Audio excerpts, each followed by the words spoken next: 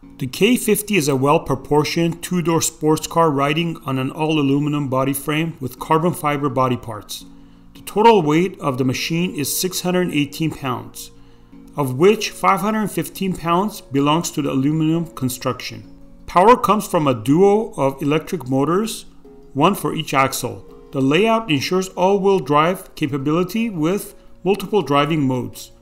The creators say the combined peak output of the system can be as high as 375 horsepower with torque of 428 foot-pounds of torque, which provides a 0 to 62 miles per hour acceleration in just 4.6 seconds. Top speed is electronically governed at 124 miles per hour.